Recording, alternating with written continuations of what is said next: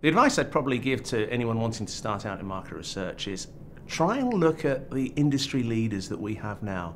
Look at the CEOs or the entrepreneurs in our business and see the route map that they took. How do they become successful? If you were starting out in the research industry, I would say be a sponge, suck up as much knowledge as you can, and be a bit more like a bumblebee. So go out and look at all the different disciplines that are out there to get inspired. The biggest piece of advice I'd give anybody starting out would be to keep an open mind.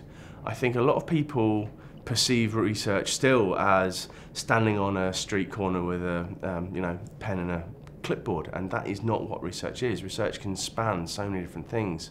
I know a bunch of very talented data scientists that are starting to get into market research because research is all about understanding consumers, understanding people. So I think if you break down that mindset of what research is and keep that open mind, then I think that will hold young people trying to get in the industry in really good stead. The key piece of advice I'd give someone starting out in market research is to keep your head up rather than down. Too many market researchers are guilty of this, rather than looking up and seeing what's in front of them.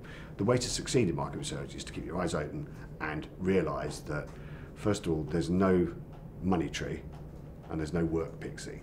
So work has to come from somewhere, you have to go and find it. So, if you're going to succeed in market research, go and sell things. The key piece of advice I would give to a researcher starting out their career in our industry would be to ask. Do what researchers do best and ask. We've got a great industry full of really knowledgeable peers, so use them.